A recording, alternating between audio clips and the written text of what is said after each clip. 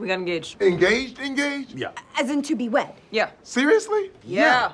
Amazing! We want deets. Tell us everything. I don't want to toot my own horn or anything, but it was super. Hey guys, today we're looking at this idiom that's just been used in the scene of Brooklyn Nine-Nine. To toot one's own horn.